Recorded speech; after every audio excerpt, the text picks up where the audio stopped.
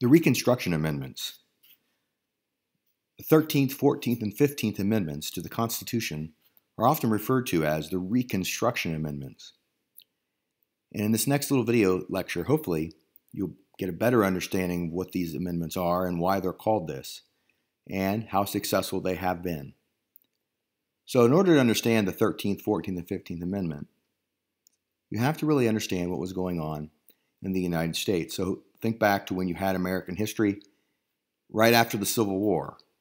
Right? The Civil War is when the nation was pulled apart.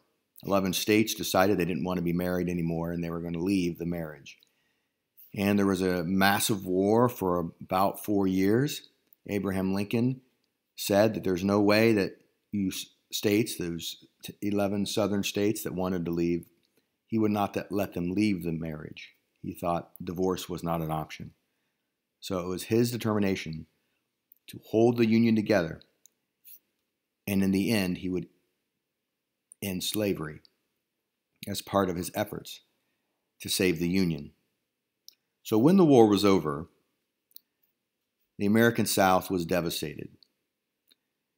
Here's an image of an area right outside of Atlanta. The railroads are destroyed, the buildings are burned. Everything in the American South had been destroyed. And it was time to rebuild it. So physically, buildings had to be rebuilt, railroads had to be rebuilt. It would have taken a massive undertaking by the United States government to go into the southern states that left the Union. Remember, not every southern state left, but those that did were pretty much destroyed. So this effort to rebuild physically the South is known as Reconstruction. And it occurs from around 1865 at the end of the war until 1877. So a period of 12 years where the Union, the North, was rebuilding and changing a lot of things that were wrong in the American South. And of course, the South, these 11 states, couldn't do anything about it. They had been defeated. They could object all they wanted.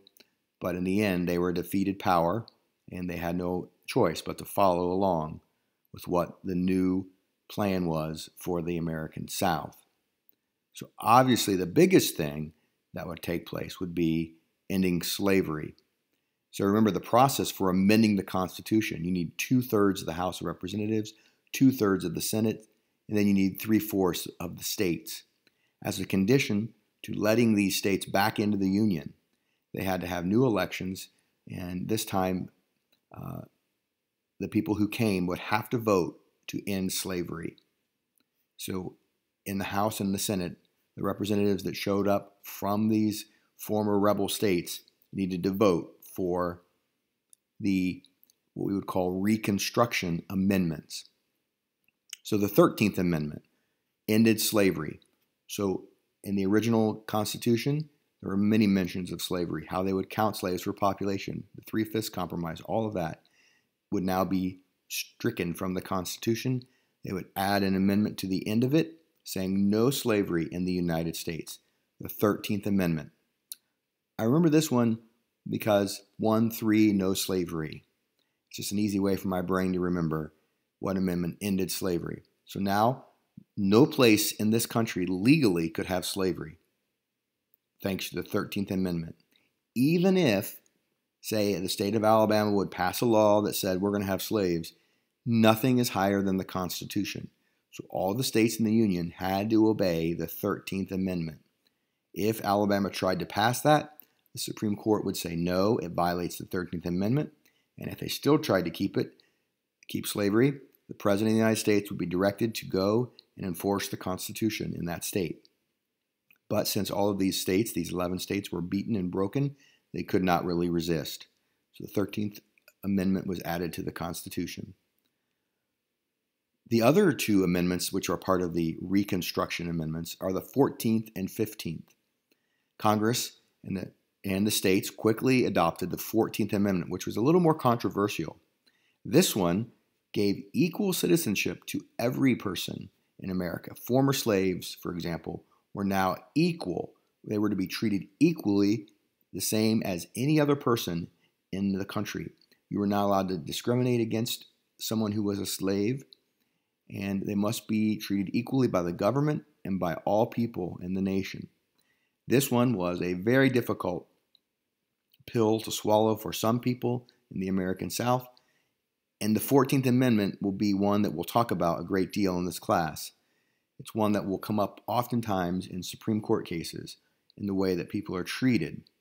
If you're not being treated equally because of the color of your skin or because of your gender or something else, you might say that this violates your 14th Amendment protection of the U.S. Constitution.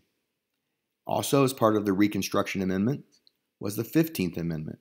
This said that African American men could vote.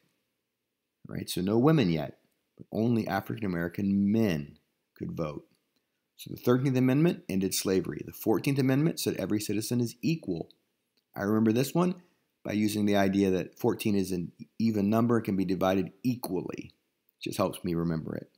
The 15th Amendment, African American men, I think has 15 letters.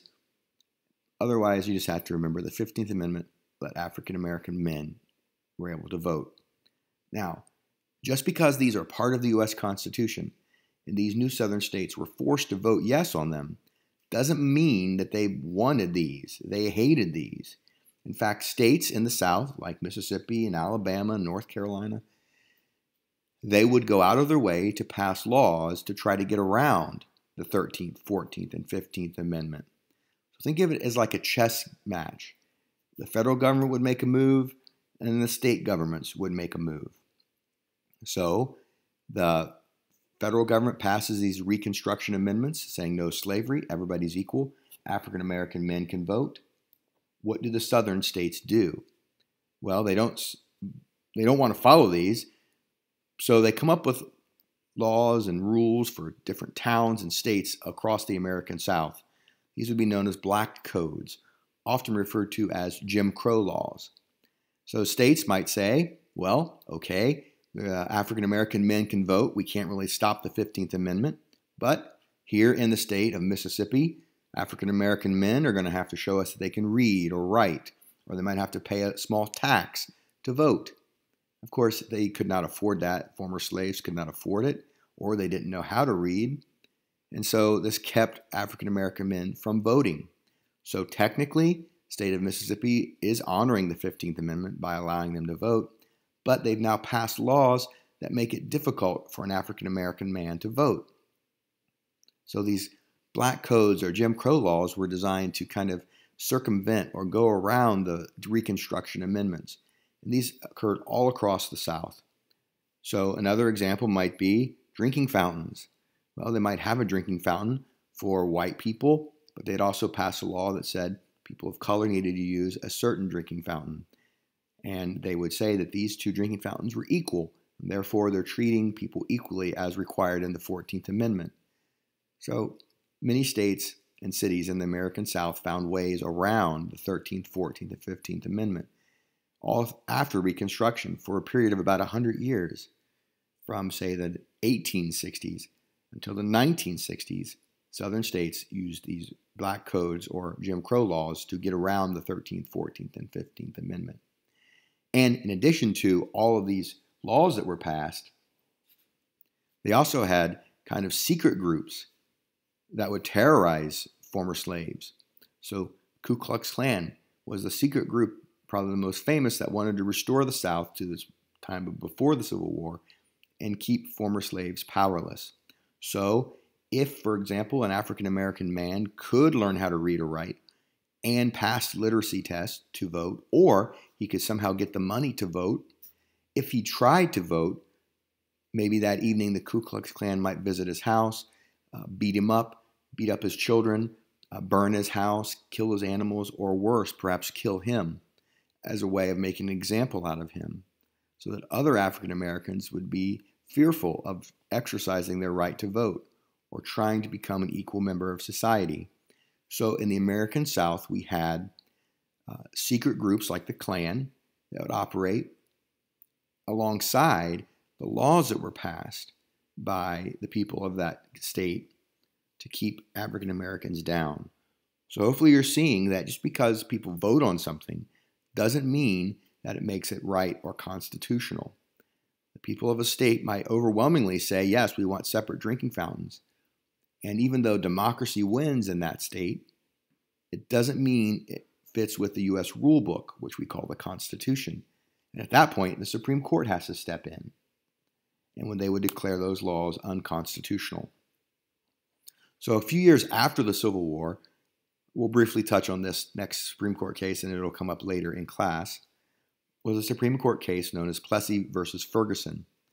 This case involved an African-American man in Louisiana who wanted to ride in a certain railroad car as a passenger. And of course, the state of Louisiana had said, no, you have to ride in your own separate car.